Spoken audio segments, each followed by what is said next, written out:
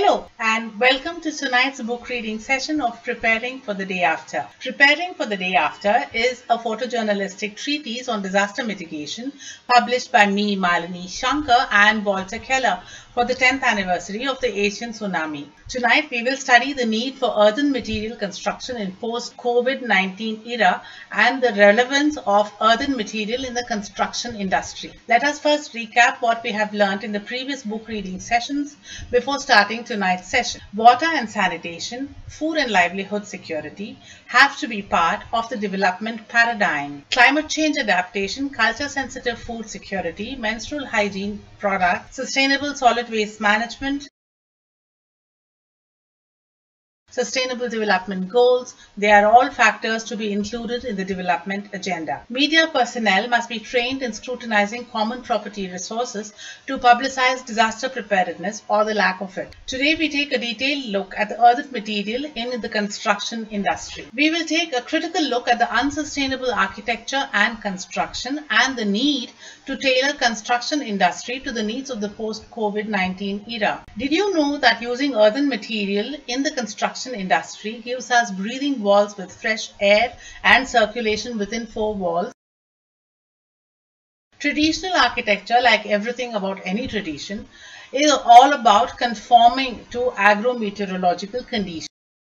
That is why tradition never goes out of fashion. Today's talk will be a visual treat too. Let's take a look at traditional architecture. Here they are.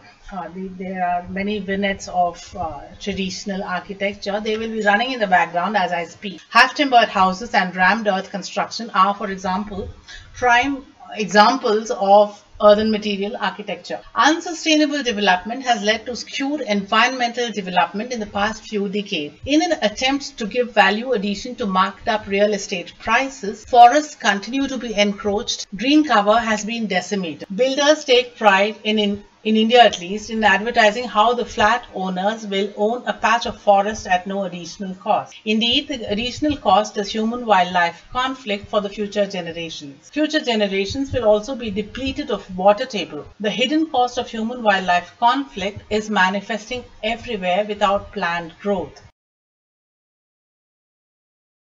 The outgrown development outside of Lutyens, Delhi is a manifestation of ugly, unplanned growth. Malat in Mumbai is another prime example. Gated communities outside Bangalore and Secunderabad and Hyderabad are further examples. Chennai's very green suburbs of T Nagar and Besant Nagar are rabid encroachment of water bodies and mangrove ecosystems that align the coast. Decimation of forest cover everywhere in areas surrounding urban areas is a direct consequence of non-investment and non-industrialization in the rural heartland, but that is another topic for another day. Mumbai's Dharavi, Asia's largest slum, was the epicenter of COVID-19 during the first wave in 2020. Dharavi epitomizes urbanization unlike any other place perhaps on planet Earth. Lack of rural development, rural investment, sustainable development, employment opportunity have come together in one cluster, manifesting as lack of housing, sanitation, and human development. There are scores of such clusters of concrete uprooting forest and green cover. At one stroke, it is the lack of India's development and the loot of the economy in the guise of a cash economy. The slums in Dharavi lack sanitation, ventilation, and privacy. It is a sheer manifestation of all human rights violations and largely serves the purpose of political opportunism only. Yet the Dharavi population trudges on survival mode. The overpopulated and congested dwelling areas were the root of the COVID clusters. Indeed, the spread of various mutated variants from Dharavi has proven deadly. Dharavi has been the epicenter of COVID mutations and variants. Multi-storied buildings for dwelling places are unsustainable on so many counts. Walls, floor and ceilings belong to the builder and only the space between the walls belong to the owner. To make the multi-terraced structures safe, huge investments are made on pillars, destroying green cover all around. Setbacks are violated to justify commercialization, and corruption is obviously a connivance factor. These multi-story terraced apartments lack cross ventilation, and multiple toilets inside such structures means no fresh air for toilet. If you observe with a critical look, most of these commercial apartment constructions lack direct contact with the main road because most of the real estate or plots of land bought through a commercial transactions, in most cases without clear title, without tax paid receipts, etc. Thus, they lack access to main roads and arterial roads. In many places, cleared slum areas are illegally acquired by big builders. If slums were an encroachment by the poor homeless, the flats and apartments that come up there with political compliance and legal mismanagement, it is still an encroachment, explaining why these huge structures lack access to main roads, municipal water supply, and so on. The apartment owners are forced to pay for captive water supply and power supply. Tax payments are inclusive of maintenance money, no receipts, so these are blatantly illegal structures depleting common property resources like groundwater and green growth, all to favor claustrophobic urbanization. These multi-story structured housing decimates the trees in favor of mounded and landscaped lawns. While gardens are not exactly detested, the urban wildlife in the decimated trees definitely resent these new age commercialization with concrete. Arboreal creatures like bats, squirrels, monkeys, reptiles, and maybe even nocturnal creatures like slender loris, even the mongoose in some areas, will be infinitely traumatized by destruction of their habitat. Culled flowering plants deprive bees and butterflies of their food. Given their fragile numbers in comparison to overpopulated urban pockets, it is the wildlife that are in smaller and marginal unsustainable numbers, and their right to live is not only taken for granted by wanton destruction, but decimation of the environment, depriving future generations of their bio and zoodiverse inheritance. The real estate race takes pride in encroaching forests. They even advertise their encroached properties as owning a patch of forest or wildlife habitat or a butterfly habitat, and so on. They justify their enormous rates in doing so. Wildlife migration corridors have been thoughtlessly severed by the real estate agency. Underground water table has been decimated mercilessly without a thought spared to the replenishment of groundwater for the next generation. Time has come to call a halt to this. Some say this environmental callousness has triggered the pandemic. The concrete jungles have contributed to emissions emanating from concrete construction. Financially speaking, the builders cut corners and compromise on quality. This shows up as leaking sanitation infrastructure barely a year or two after occupation.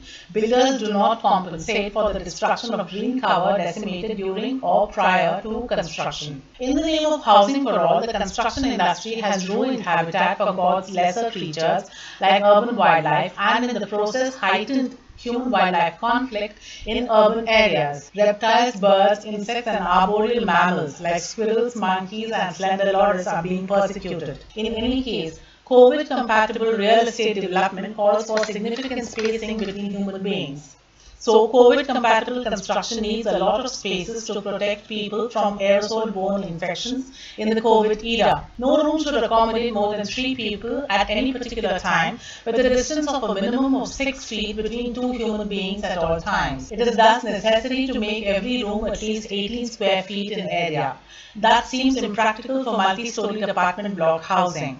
On a per capita basis, we need 15 to 20 square meters for one person. We need 35 to 45 square meters of green cover per head, and a per capita water usage of no more than 45 to 60 liters per day. This is not feasible with concrete and steel construction in urban areas. Multi-storied apartments host 5 times the number of toilets per apartment on an average. The water consumption in these toilets are, at a conservative estimate, 5 to 8 times more than an independent house. Without green cover, the apartment buildings cannot replenish groundwater table. Apart from depletion of groundwater table, salty borewell water can lead to kidney ailments in the long run for apartment residents. It cannot be overemphasized that spacing is required in the post-COVID era. One has to have spaces for kitchen gardens in the interest of self-reliance and sustainability. That means bylaws for setbacks have to be respected. The construction industry has to expand horizontally to include homeless people in the rural areas or hinterland. To be sustainable, usage of earthen material wherever possible makes it sustainable financially too. Cheaper construction needs to be undertaken. Earthen material like sandstone, gneiss rock, on-site soil, bamboo instead of steel, anything can be used for construction. Cob and wattle with bamboo reed will serve the purpose too. Speaking to Digital Discourse Foundation, Ata-ur-Rahman, founder of Kala Kutum in Bangalore, who has specialized in earthen architecture, said, quote, earthen or natural buildings by its very nature reflect local material, geology, skill, culture and climatic conditions.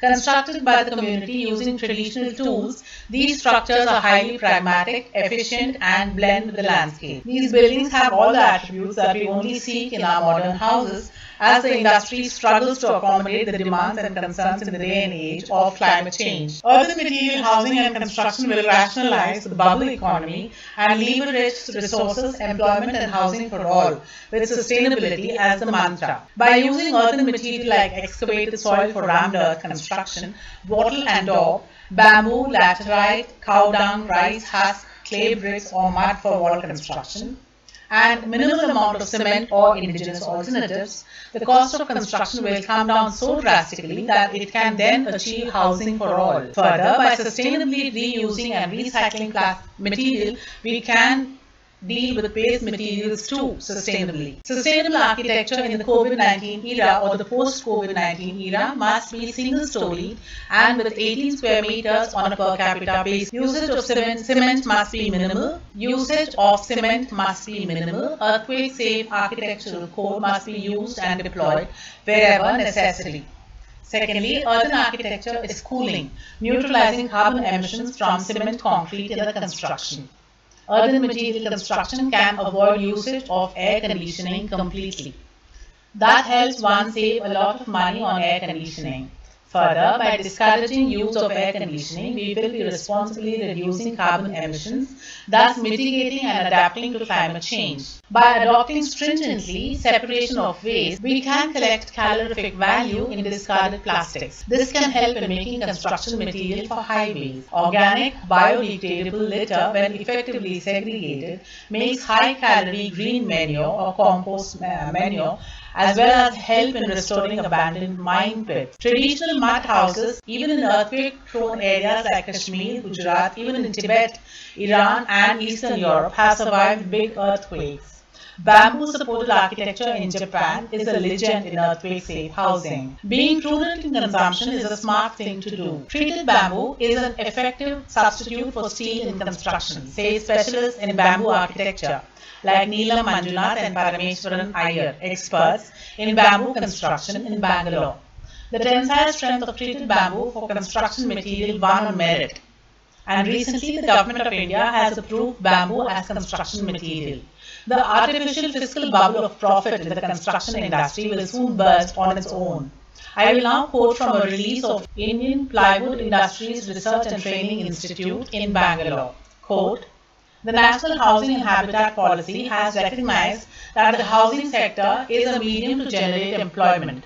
Towards this end, the Government of India seeks to strengthen production activities of environment-friendly and cost-effective building materials. As the housing and the building construction industry is one of the largest consumers for natural mineral resources and forests, it is increasingly realized that innovative building materials and construction technologies which offer potential for environmental protection, employment generation, economy in construction and energy conservation, need to be encouraged as best options to meet the rising demand of housing in different regions of the country. Unquote. Bamboo can be used as the foundation, as trusses, scaffolding, as pillars, for flooring, for roofing, for windows, for window beams and frames, as well as built-in furniture, shelves, and so on. Bamboo pillars can house cement concrete and can be an effective substitute for steel and cement pillars. Since the treated bamboo's tensile strength is natural, it can stretch and contract during earthquakes, helping absorb the natural seismic shock, according to experts. In my opinion, bamboo's elastic characteristics can make it earthquake safe in construction only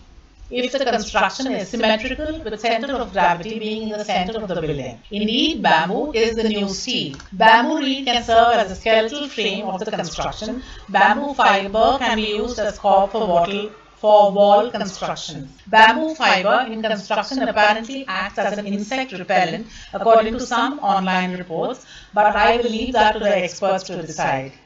COVID-19 compatible architecture calls for significant spacing requirements for the occupants at the rate of about 6 square feet distance between two individuals, and a maximum of 3 persons can occupy one room at any given time. Successive governments have not invested in rural development, nor has there been a conducive policy to encourage or incentivize rural development.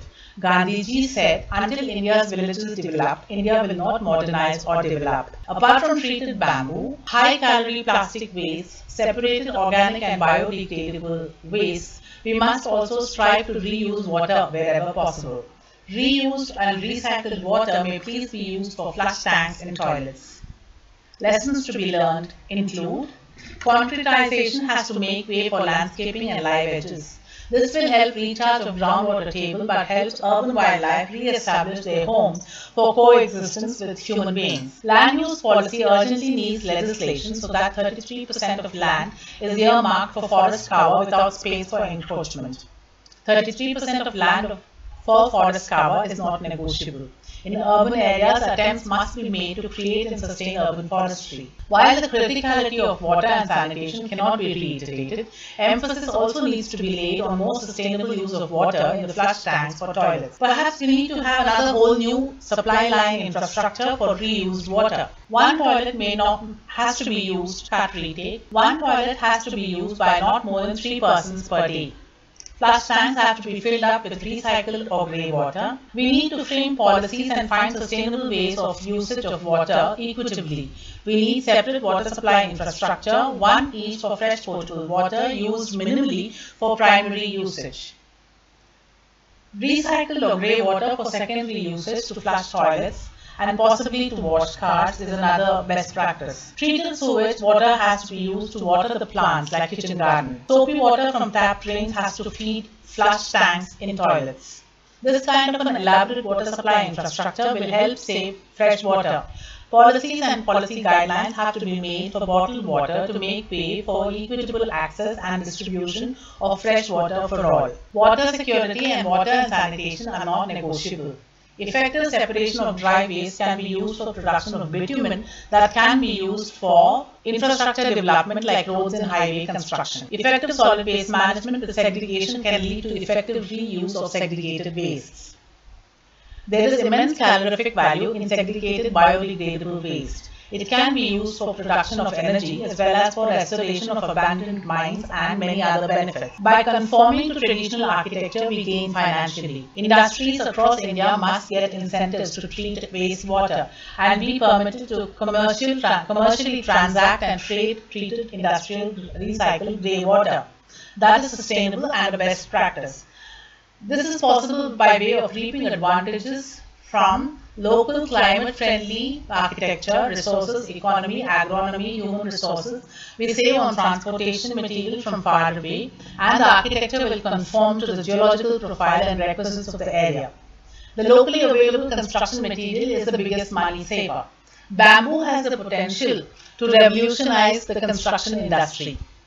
It can be harvested without fear or favor, as it is a grass in terms of botanical nomenclature and is exempt from forest conservation laws since 1927. However, responsible harvesting of any resource calls for compensating and planning for its regrowth. Captive bamboo plantations are the ideal solution to providing bamboo as a raw material for the construction industry. Treating bamboo generates rural employment too. Thank you so much for tuning in. In the next episode, we will be looking at post-COVID era transport systems. And don't forget to tune in for the live chat on Saturday, 24th of April 2021 around 7:30 p.m. Indian time. Till then, take care, keep smiling. Thank you for tuning in. Thank you for sharing, for having a look at this video. I would be grateful if you can share this video in your circles. Thank you so much.